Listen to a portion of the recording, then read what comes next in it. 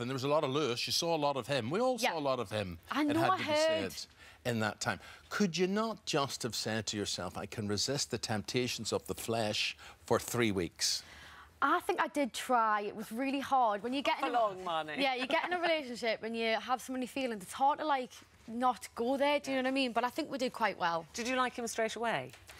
I fancied him. I was attracted to him straight away, definitely. But I didn't think that what happened would happen. Yeah, I went straight from Geordie straight in there, so I was still in me Geordie ways, do you know what I mean? And I forgot that group of people weren't me Geordie group of people, so there was boundaries, and sometimes I was crossing them, and I was like, oh, God. So would you say the incident with Saira...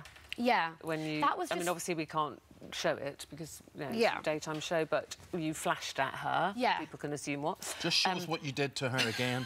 But that was, you know, it's interesting you say, well, I kind of was in with different people. That a lot of people found very offensive. She looked quite shocked. And actually, on the outside, people would think that's a step too far. I know. How do you feel about that When now? I came out, I was really upset because I've seen that people were saying I was a bully, which is completely not true. Like, that's the last thing I wanted to do was offend anyone. It was just supposed to be, like, a harmless joke to lighten the mood, because there was a lot of tension in there. Like, if you were there, you'd feel it. It wasn't a very nice place to be. And I just generally thought it would make people laugh.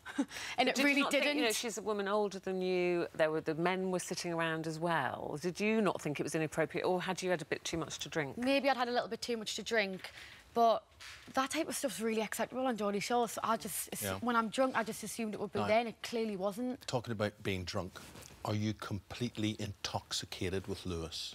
Yes, I am. As in love? Yeah. I fell in love quite quickly. It was, like, overwhelming, definitely.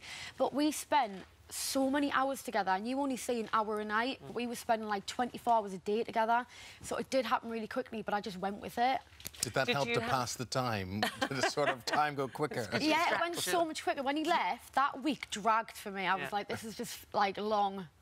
Did you ever think that... A lot of people talk about showmances, and that was mentioned in there, Bear and Chloe and you Yeah, I was confused Lewis. By that as well. Well, because I think they, you know, people said, well, all of you have done reality shows. You're playing a game. You know what gets you airtime. I just... like, before I went in, I said I'm not going to get in anything too serious with someone in there because that can sometimes disadvantage you. So that was not what I was planning on doing. And I just think, what's so wrong about a young boy and young girl liking each other? Why does everyone think it's got to be fake? Oh, controversial. Oh. What about Bear, the winner? Did you think you would win? No. I went in there and I knew I wasn't going to win. Did you think Bear would win?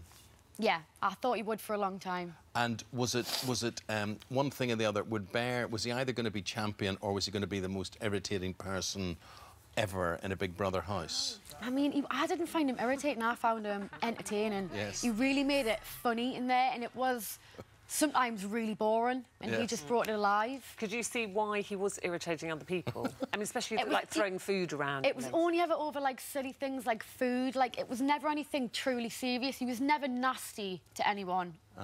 And I've seen a lovely side to Bear, and he is a sweet, sweet boy. It's a shame that no one else got to see that. What about you and Saira when you met up? Because obviously there was a bit of tension between the two of you. She said some things since she's been out. Yeah, and how were you at the I was upset over that because I was one of the very few people in there who liked Saira, and I used to get in deep conversations with her, and she's one of the only people that I opened up to, and I told her about my childhood, I told her about, like, my family, I told her a lot of personal things, and I really liked her.